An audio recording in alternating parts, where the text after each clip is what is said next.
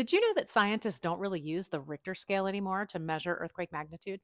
There are actually many different kinds of magnitude scales, but the most commonly used one is called the moment magnitude scale, and it's built off the tenets of the Richter scale. So there were these two guys, Richter and Gutenberg, and they developed the first magnitude scale in the 1930s to quantify earthquakes by comparing the size or the amplitude of seismic waves plotted against distance. And that distance was calculated by looking at the difference between the arrival time of different types of earthquake waves.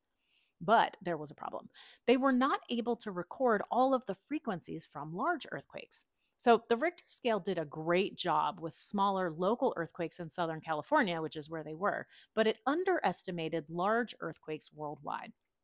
Since the 1930s, obviously, like seismologists and engineers have developed more sensitive seismometers, faster computers, and all of those things allow us to record and interpret a broader range of seismic signals. This allows us to better determine the energy released by large earthquakes. So now, seismologists no longer just look at the amplitude of the seismic waves, but instead use much more information that's contained in the seismogram to calculate what is called the seismic moment. So, the seismic moment defines basically how much force is needed to generate the waves that we've recorded on the seismometers. And it's defined by factors like the rigidity of the rocks, the area of the fault that slipped, and how far the fault moved. Again, this is a big deal because now seismologists can use moment magnitude to determine and describe the size of earthquakes based on the energy released and not just the amplitude of the recorded waves.